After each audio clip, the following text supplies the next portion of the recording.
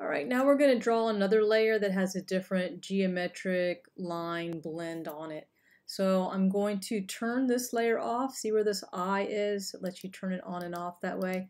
I'm going to turn that one off, and I'm going to make another shape now. So I'm going to make a new layer. So either click there or here and say new layer and call it shape 2. Press OK. And then we're going to get our pen tool right here, P for pen.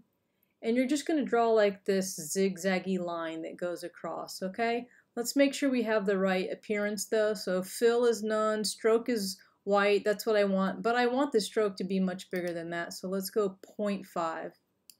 So choose 0.5 and then start off the window. Don't start drawing here. Let's go off into off the artboard and then just draw just kind of a zigzaggy line, nothing exact.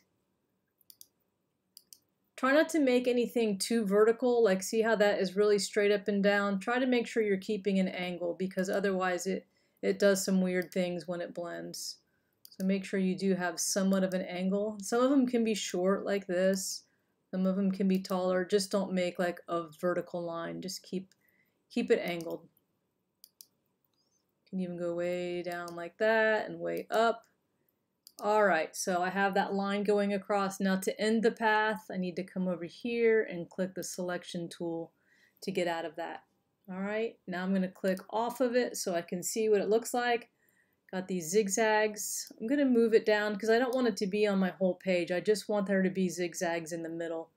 So keep it on like the upper third or fourth of your page.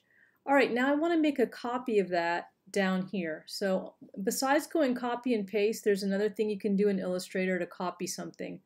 I'm going to click on it and then I'm going to hold the Alt key. Notice how when I hold the Alt key, my cursor turns into 2 triangles instead of 1. So while I have the Alt key held, I'm going to drag down here and it's going to make a copy of it.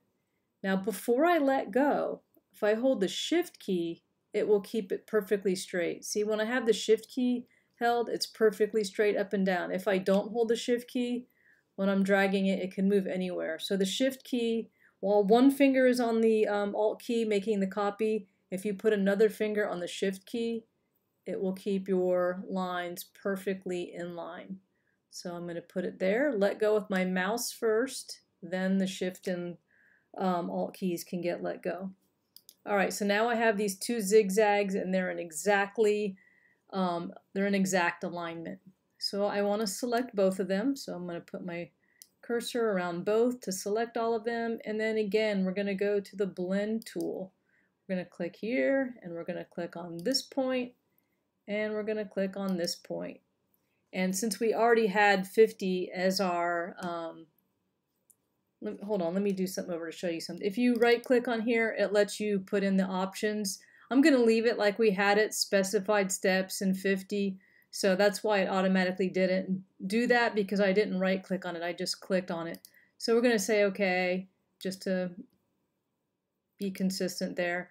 And there we go. So now we have these cool zigzaggy lines. If you want to go check out how it looks, you can go to presentation mode and see how that is. Alright, and then press escape to get out. And we're going to save it. And then I'll make another video showing you how to do the next thing.